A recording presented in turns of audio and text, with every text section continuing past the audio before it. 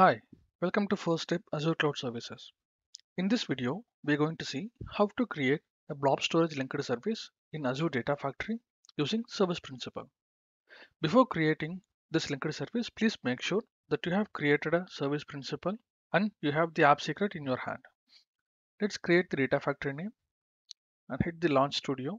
This will take a couple of seconds to launch Azure Data Factory Studio. Once the Azure Data Factory Studio is launched, you have to go to the Manage section. The Manage section can be found below Monitor section. Let me show you that. This is Monitor and this is Manage. Go to Manage, Linked Service, New, go to Azure, hit Blob Storage, click Continue. Let's give the name as per the naming convention standard we have defined based on Microsoft recommendation.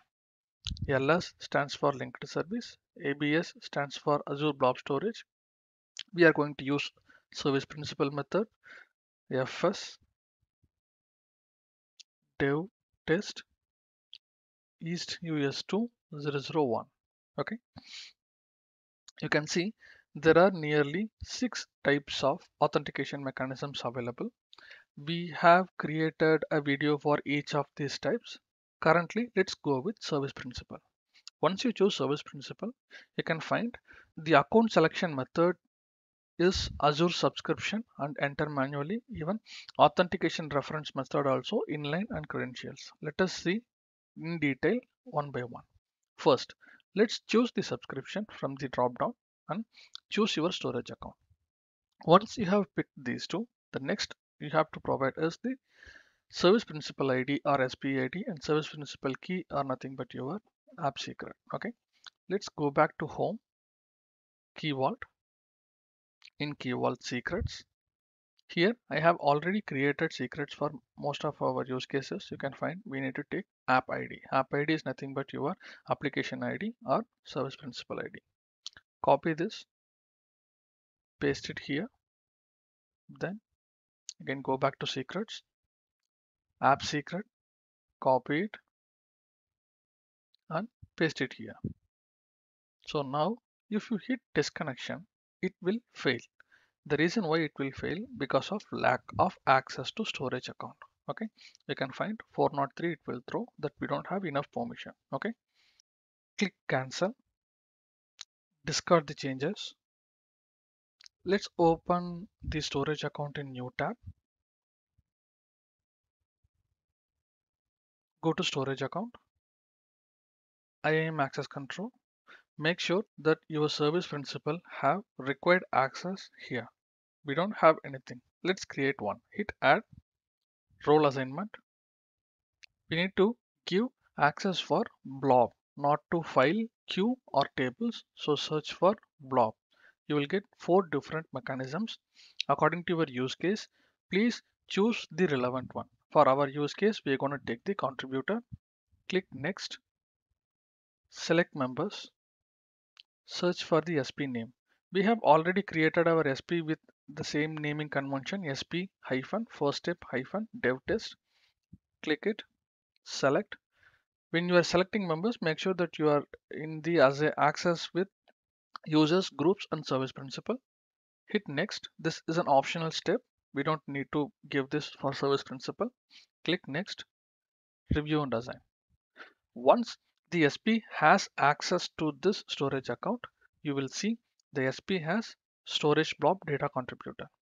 One important point is you can assign the same at resource group level as well.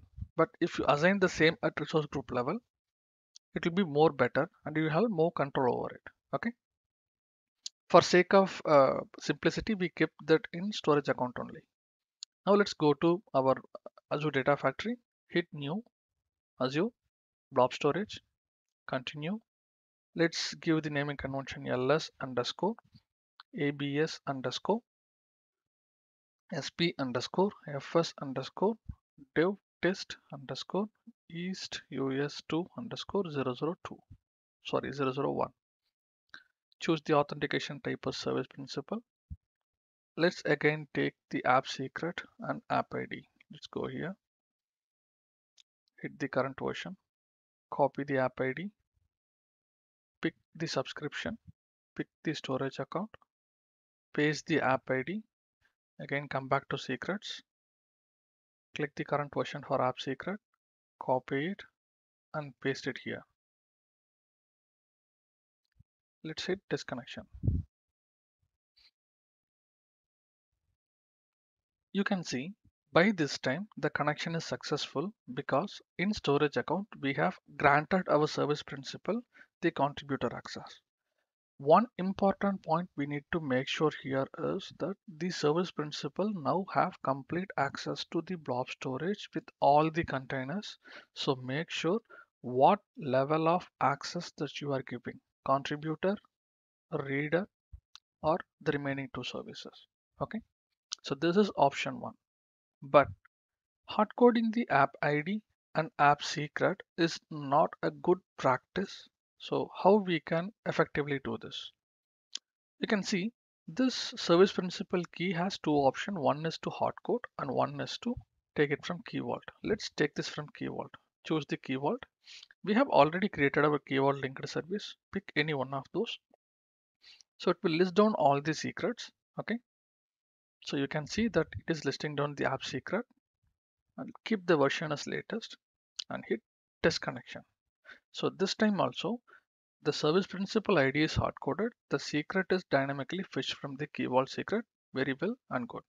You may have a question when I'm productionalizing this or promoting this to higher environment, how to override this service principal ID and secret name. You can choose dynamic content, but before that you need to create parameters. Okay, let's go and hit new parameter. So we'll say ls param for linked service parameter. Okay, ls hyphen param hyphen ls underscore param underscore app underscore id. Okay, let's copy the value of app id from here. Okay, to here the default value. Okay, now come to service principal id, delete it, hit dynamic content, and you can see the parameter whatever we have created is available here. By this way your linked service is now parameterized. Even if you hit disconnection, it will ask for the value here. Since we have given the default value, it will take. Hit OK, it will succeed. By this way during deployment you can override the service principal ID. Okay, if you are going with this option. Okay, now let's go back to the credentials method. For the sake of simplicity, I have already created the credentials here in the credentials section. I will show you post the linked service creation. Let's hit credentials. This way you can see only the credential name is required. Then if you hit test connection, it will work. Okay. The reason why the pop-up comes because of this specific parameter. Let me delete this parameter because this is no longer used. We have already created a credential. If I hit disconnection, it will work because whatever the details we gave, like the service principal ID and other information, we have already overrated it. Okay, you can see here. So this is successful. But still, we have the subscription and storage account picked from the drop down.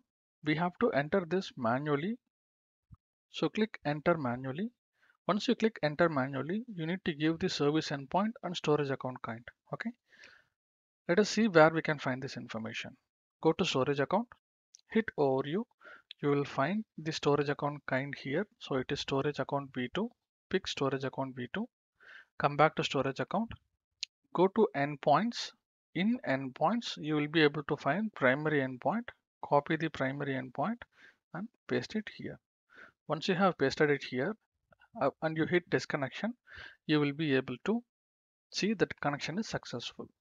If you want to parameterize this, you can parameterize in the same way we have done previously. Create a parameter and assign it here. So if you promote this linked service from one environment to other environment, you can easily override it. Okay.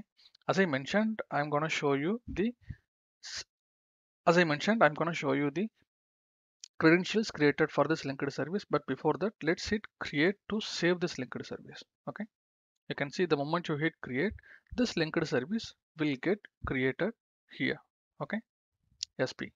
Sure. Now let's go to credentials.